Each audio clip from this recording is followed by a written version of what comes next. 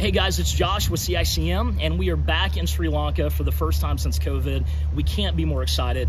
We've got a team from Virginia here with us. They're off camera, but they're waving. Not really, I just made that up. But they're here, and we are in a completely unreached village.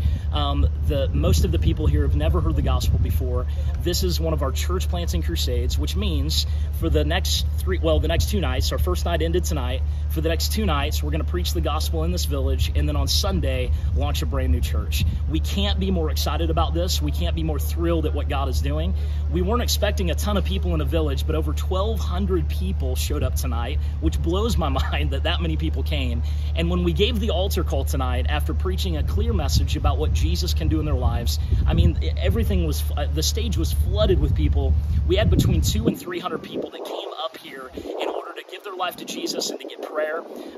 The decision cards, many people won't fill them out in a village area. Some of them can't read or write, but we did have 58 first-time decisions documented by card, and the rest of the people, the pastor was able to see who they were. They're going to be following up with the local village areas in the houses, and we can't be more thrilled. So thank you for your prayers. Thank you for your love. Please keep praying for us for the next 2 nights and on Sunday as we launch this new church. Pray that God would move in miraculous ways and that many more people would come to know him. We love you and can't thank you enough for your prayers.